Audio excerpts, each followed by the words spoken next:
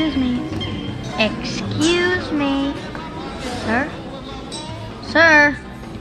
Sir! Excuse me, sir! Huh? What's that? Please don't move, sir. My pet's under your table. Don't look. If you make a scene, my mom won't let me keep him. What kind of pet, kid? A squirrel. But don't worry, he's friendly. Tell the truth, dang it. It came from outer space. I saw it. And it was headed toward land. I called the government in Washington. Maybe it was a Sputnik or a invader from Mars. That's what it is. It's an invader from Mars. A spaceship of some kind.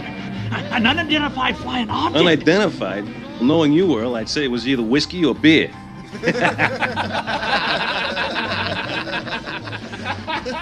Hey, I saw it too.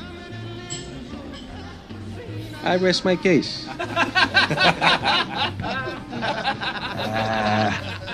I believe you. What if it is Sputnik? Or a flying saucer from Mars? I bet we could find it.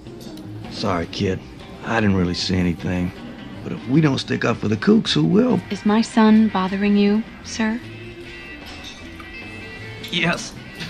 No! Call me Dean. Hogarth, you were going to get your pet, honey? I will, Mom. Right after I finish talking with Dean. Dean. Found your pet. Where?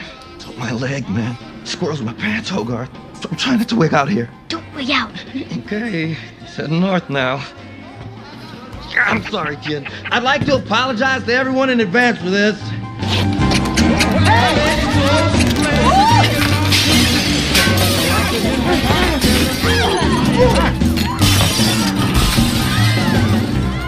Check, please.